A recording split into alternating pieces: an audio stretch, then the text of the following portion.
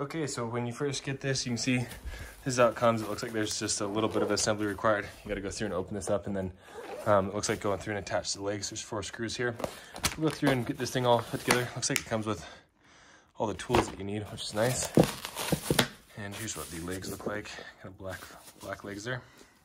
And here's what it looks like when it is all set up. Really like this thing, especially with the white bed frame that we have going on here. It's perfect for putting shoes on, or just a nice little bench in front of the bed here. You can put this in an entryway, anywhere where you would really like. You can see the legs kind of go out at an angle here.